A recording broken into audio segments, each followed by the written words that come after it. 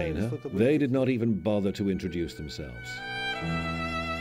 She only realized who they were when they brought her to the Security Services of Ukraine Odessa office. So they did take her to their office. Yes, tell me, they acted as kidnappers, not saying who they were, presenting no identification, attacking a young lady. She's 30, is she not? Yes, she is. Are they always like that? We cannot talk of legality in Ukraine now. During the interrogation, they insisted that she was working for Russia's Federal Security Service. So, infiltration on Moscow's part then. Yes. Why were they so many? To make it more intimidating. You mean to make it clear what can happen to activists and those interested in the actual numbers of casualties of those killed in the Odessa fire? Well, yes, that is the way they go about threatening people now. The police and the security services of Ukraine shared addresses and phone numbers of Kulikova field activists on the internet. So they pointed out those whom the right sector had to deal with, those who survived the massacre and the fire in Odessa. The new head of the Regional Department of Internal Affairs, by the way, he's a graduate of the US-run International Law Enforcement Academy in Budapest, admitted that he had given the lists to right sector activists. They're not even trying to conceal it. Activists say that on the same night, one of the Kulikova field activists included on the list was stabbed to death. We're now talking about Ulyana Sayanovskaya. She was extremely lucky to survive. She was beaten brutally, but later pushed outside. After the fire in the trade union's house, they did not dare to go on torturing her, and instead let her go. I'll reiterate, they had no detention order, no right to sanction. They do whatever they want. Intimidation is their main aim. Insane, insane, insane. I think a world leader should step in and stop this insanity. It would not necessarily have to be a politician. I do understand that, but here's what I don't understand. If in Mariupol, from any high place they can find, just like in a prison, they can shoot down defenseless people, why bother to bring in the planes and fighter jets? It's because they're fascists. Is that your explanation? There's no other way to explain it. They are nothing but fascists. Let me tell you what happened to me personally. The police sent me a search warrant for my house. It is in Ukrainian, though, but it states clearly that they will seize, that's underlined, Second World War symbols, including St. George ribbons. Why? Really, why? These people are fascists, real fascists. Do they have an issue with St. George ribbons and 1941 to 45 heroism? Evidently. They also want to seize the clothes in which those misdeeds were committed, so the warrant says, word for word. They refer to the Soviet army setting Kiev and Ukraine free from fascist invaders as a misdeed. Yes, I have this written in the decision by the Donetsk court. Naturally, I was not present in court. So, fascism, Babi Yar, execution by shooting and in gas chambers were all good deeds. Is that how the Ukrainian court sees it now? Yes. Insane. I can imagine this shown in a film. Court decision in the name of the Ukrainian Republic. Seize all Soviet military uniforms. Our guest's grandfather defended Kiev from fascists. Seize military uniform and, naturally, decorations including St. George ribbons. Disgraceful. Just disgraceful. How is it possible? We're not going to label it good or bad because it's quite clear. But how can it be possible?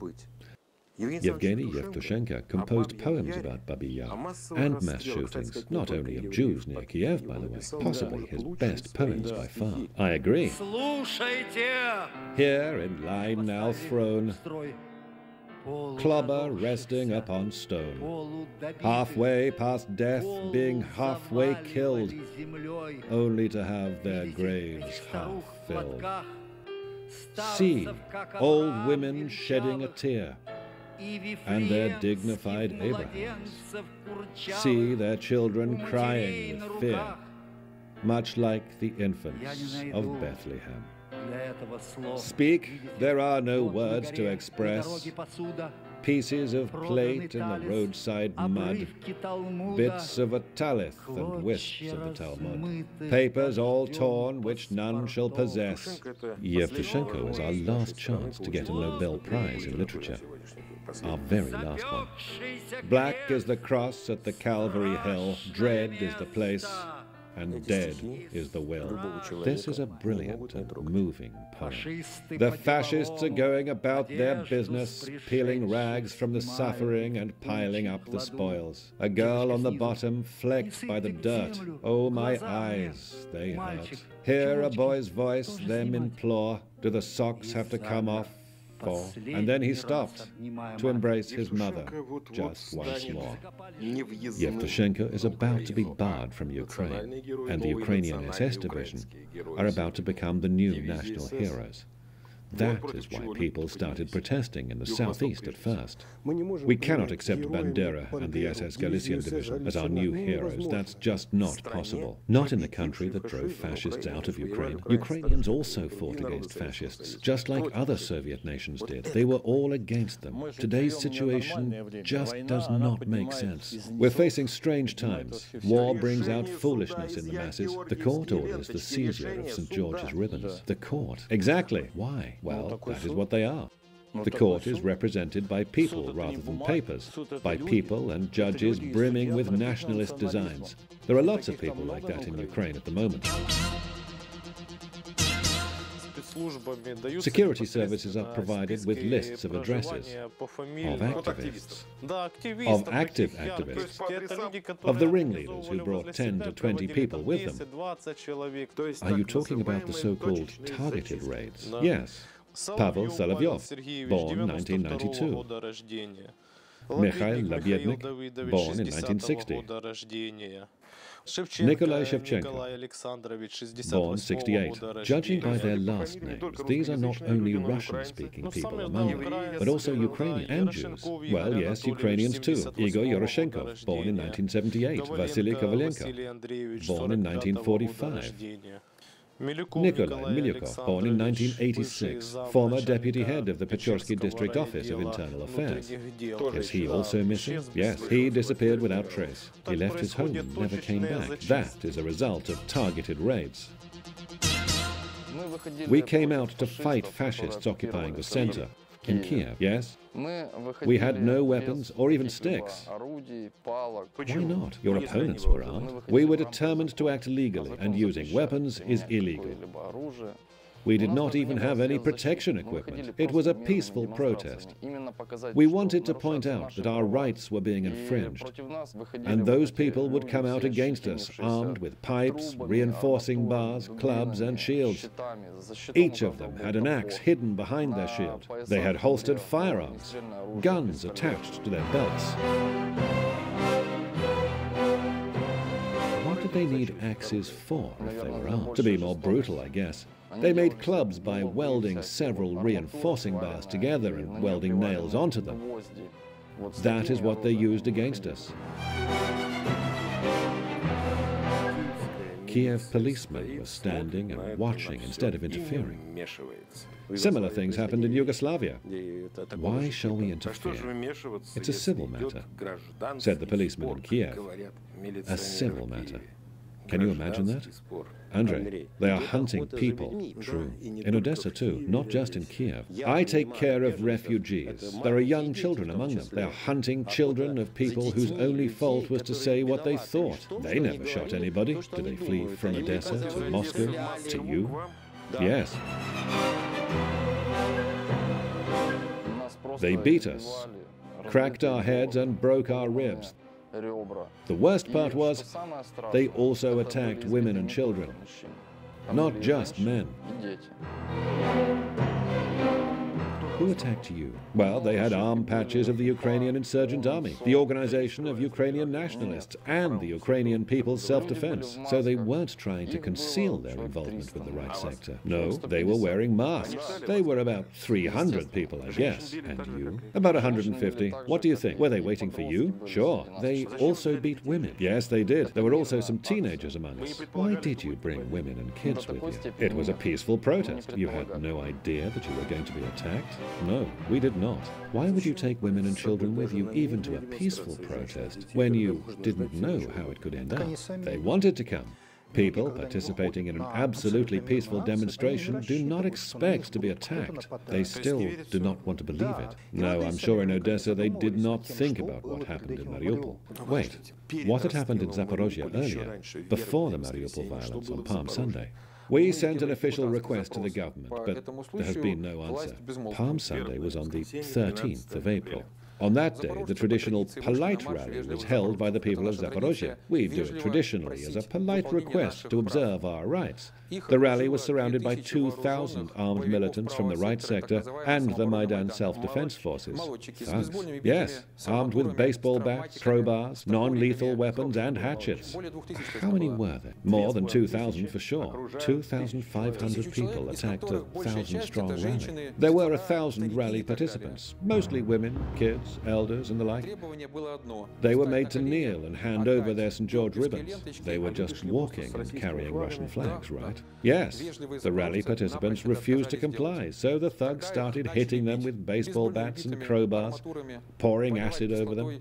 Many activists had the skin peeling off their hands and arms where they had tried to protect themselves. Did the thugs bring muriatic acid with them? I don't know exactly what kind of acid it was. They had burns on their skin. Were children also attacked? No children or women, thank God. Was taking them away alone? Well, the police turned up after a couple of hours. They formed a cordon. The opponents had no prolonged direct contact. The police did not break the thugs up, did they? They never even touched them. On the next day, the Zaporozhye chief police officer said, if a person carries a baseball bat in Zaporozhye, it cannot be considered as an infringement of the law. A deputy sent an official request, and according to the law that is still in effect in Ukraine, investigation agencies and the police are obliged to respond to illegal activity. The response might take a lot of time, so they started pouring acid on activists. They used tear gas while the police were there, and they threw fireworks. How many male activists were still there, surrounded by militants? About 300. Yes, some of them had their heads cracked. 48 people were injured and 28 admitted to hospital. 8 hours later, bishops came and helped them out of the mess. What if the bishops had not come?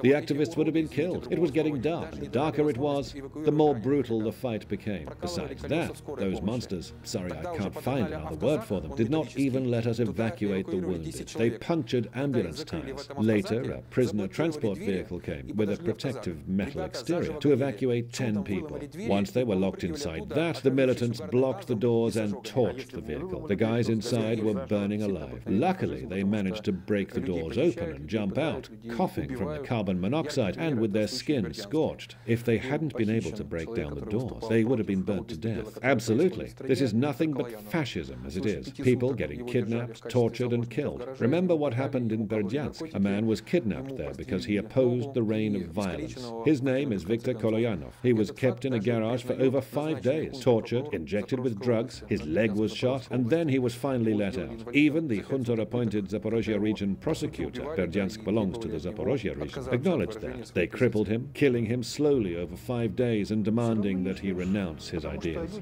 No one saw it coming anyway. Protesters in Mariupol did not associate themselves with what had happened in Zaporozhye. Who could have imagined that fascists would be turning up everywhere in a country that had once fought against fascism? Andrei, there is a theory applied in practice and inspired by Bandera and his close friends, Stietska and Shachevich. According to the theory, Moskals, as they refer to Muscovites, are to be frightened to death with unimaginable cruelty.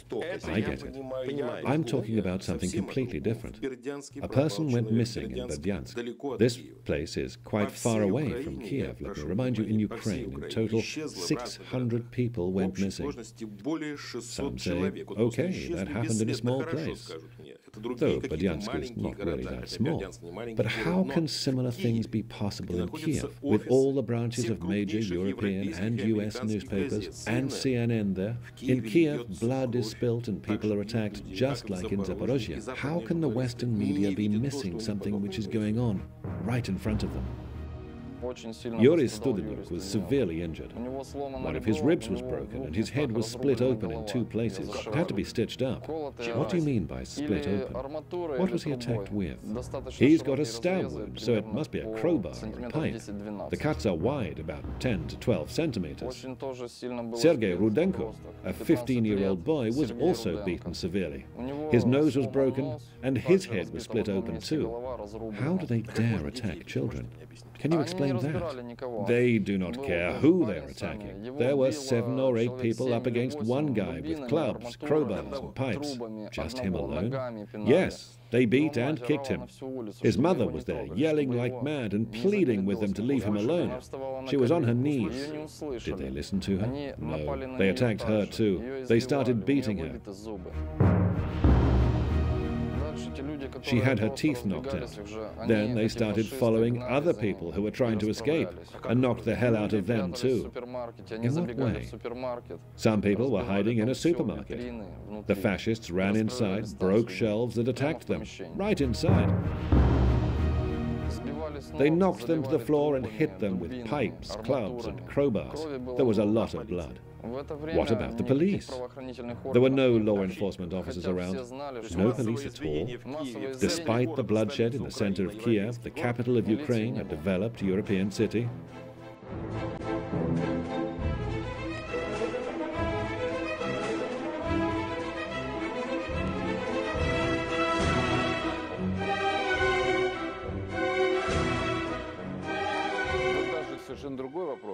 I'm talking about something else. For several years, they used to shout from the rooftops about the death of a single journalist, Gongadze. Georgy Gongadze? Yes. Today, the same people can't be bothered to speak out about the deaths of hundreds of people. Gongadze's death had to be extensively discussed. Exactly. But those discussions paid off at the time. President Kuchma was accused of having discarded Gongadze. That single death led to a political crisis and a new government. Magnitsky's death in Russia resulted in the Magnitsky Act. Yes, he did die in prison, and what they did to him was inhuman. His death, the death of a single man, was a point of discussion throughout the world. Yes, I think that the biased and one-sided position of the West is changing gradually. To my surprise, CNN took the step of announcing recently that the Donetsk administrative building had been bombed by the Ukrainian Air Force. However, they did not show the bombs hitting a kindergarten. Still, it is already enough. The CNN journalists were punished because they went straight off the script dictated to them.